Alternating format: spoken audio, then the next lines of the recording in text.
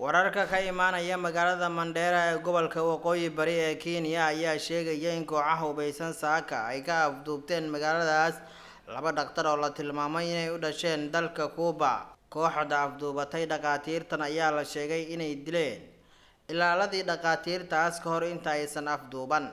Labadan dhaqtar ayay sheegeen mas'uuliyiinta dawladda dalka Kenya, gaar ahaan mas'uuliyiinta wasaaradda caafimaadka ee dalka Kenya, inay qayb ka ahaayeen mashruuc dawladda Kenya dhakhaatiir ajnabi ah oo u dhalatay Cuba ay ku keentay gudaha dalkaas, kuwaas oo ka fulinayay hawlo caafimaad deegaano iyo degmooyin ka tirsan dalkaas.